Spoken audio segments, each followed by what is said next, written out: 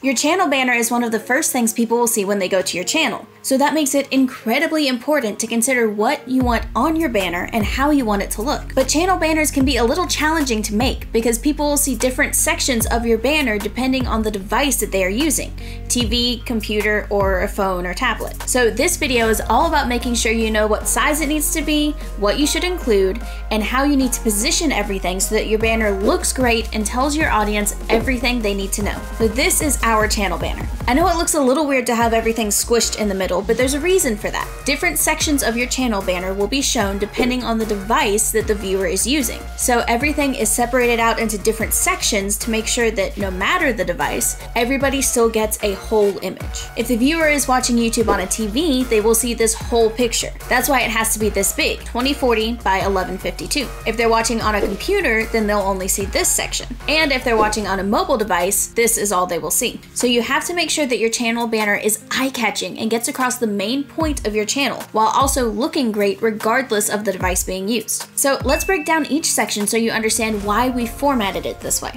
Let's look at the middle. This section will be seen by all devices, so this is where we want to put the most important info. That could be your name, your vision for the channel, or the results you will give to your viewers. So let's see what we have here. Momentum Virtual, our channel name, an eye-catching image that relates to our purpose, and the result we will give them. Get results with video. It's very short and concise, but still says all we need them to know at first glance. Now, the sides. The sides won't be seen on mobile, but will be seen on a computer or TV. On the left, we've added a picture of our team. Our team is a big part of our branding, so we wanted them to see us all right up front. And on the right, we added a link to our freebie. YouTube allows one external link to be placed in your banner. You can use that for your website, a freebie, really whatever you want. YouTube also lets you add your social media links on your banner. If you do, they will also show up here right next to your external link. Now, you could also use this space to expand on who you are or what you do. Some people also like to list out their social media links on one side, as it's bigger and more eye-catching than the way YouTube shows them.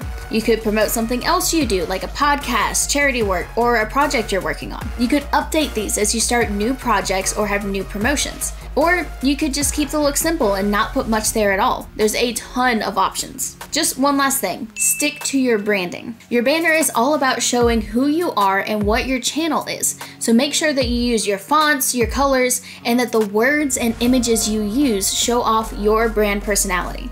If you like this video, don't forget to subscribe so you get notified whenever we release more content just like this. And as always, I hope this helps you keep your momentum going.